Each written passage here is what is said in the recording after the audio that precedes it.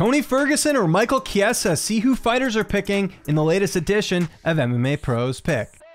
Chiesa. Chiesa's a beast, bro. He's not really that great with the striking, but as soon as he gets a hold of you, it's hard to get him off.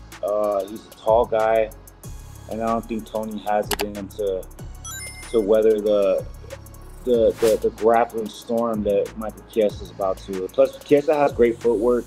He's going to be hard to hit. Tony's not very technical. He's got the weird style. And, you know, Chiesa's just too big. I think that Chiesa's going to take him down, submit him. Probably Chiesa. Chiesa, just because of youth. Michael Chiesa. For that one, I'm hoping that Chiesa's able to like pull it out and get the job done and just kind of end on the high note, so to speak. So just for like the fan in me, I'm definitely rooting for Tony Ferguson in that fight. But does he get it done, or do you think Chiesa gets it done? Unfortunately, Chiesa might beat him. But I like Chiesa more. Once again, he's a great guy. I ran into him in the PI, trained with him at Syndicate as well, some of my last camp. He's an awesome dude, and I stand behind Chiesa on that. Not only is he a great dude, he's a great fighter, and I see him putting Tony away for sure. Yeah, you know, Ferguson's another guy that's taken some damage and had his losses as of late. And I think, you know, Chiesa has had some losses as well, but he's in a little bit more of a prime of his career. And I think his ability to, you know, take you down and win by points and position is going to be there in this fight if he wants it. He's the bigger guy as well. So I'm going to go with Chiesa. I got to go with Chiesa. You know, Tony Ferguson's been on a loser streak, and man, I kind of want him to be done, but you know that's not my place to say. So we'll see. Chiesa. Maybe, I don't know. I don't know. Ferguson, like everybody, like he is on a losing streak, whatever, and it's like it's kind of embarrassing, whatever. But he's fought some tough ass dudes.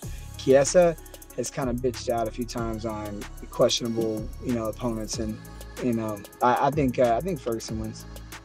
Oh man, unfortunately, I'm a big Tony Ferguson fan, man. I have been for a long time. You know, El Kukui, he's the freaking loco boogeyman. He was the boogeyman of the division for the longest time, and but man, unfortunately, I think that he is overstaying his welcome, and I hate to see people do that, man, because he's done so much with the sport. He has nothing to prove, and unfortunately, I think he's tarnishing his name a little bit, you know, with this rattling off a bunch of losses.